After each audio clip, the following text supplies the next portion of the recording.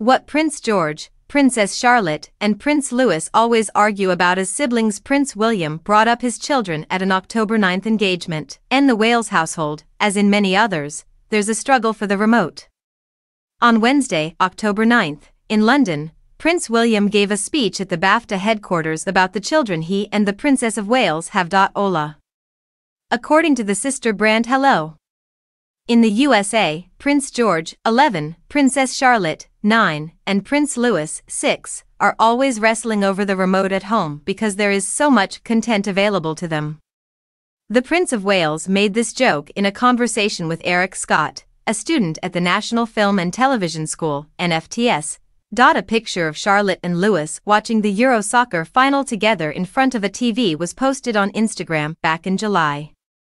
Since 2010, Prince William has served as the president of BAFTA, the British Academy of Film and Television Arts. The celebration of young creatives in television, video games, and film took place on Wednesday. BAFTA and the Royal African Society, of which His Royal Highness is the patron, co-hosted the event. The Prince of Wales met with donors and supporters of both organizations, as well as students from the National Film and Television School who have received support from the Royal African Society, as well as recipients of the Prince William BAFTA Bursary Fund.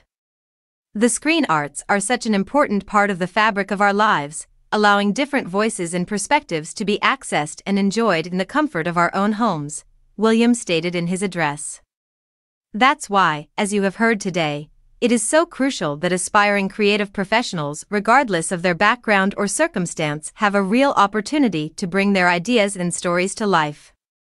He said, as president of BAFTA, I am very proud to be involved with an organization that is dedicated to breaking down barriers for the storytellers of the future.